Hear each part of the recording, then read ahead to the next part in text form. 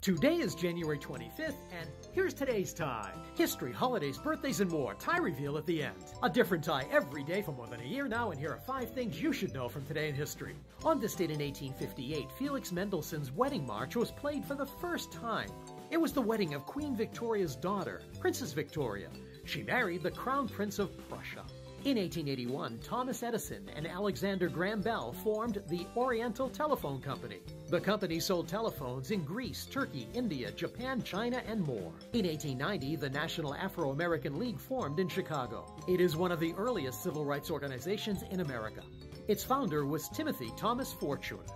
In 1924, the first Winter Olympic Games were held. They opened in Chamonix, France. Beautiful place, I've been there. And in 2021, Janet Yellen was confirmed as the first female Treasury Secretary by the United States Senate.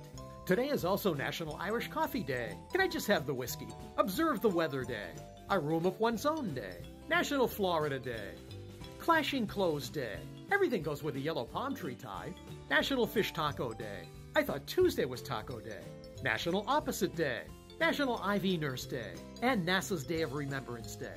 Born on this day in 1225, theologian Thomas Aquinas. In 1759, Scottish poet Robert Burns. He wrote Auld Lang Syne.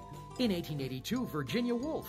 In 1978, President of Ukraine, Volodymyr Zelensky. In 1981, Alicia Keys. And in 2002, rapper Lil Mosey. And a special shout out to TikToker Rising NYX. It's your birthday today. Happy birthday.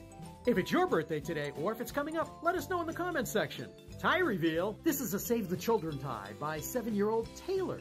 Thanks, Taylor. And that's just some of what happened in history today.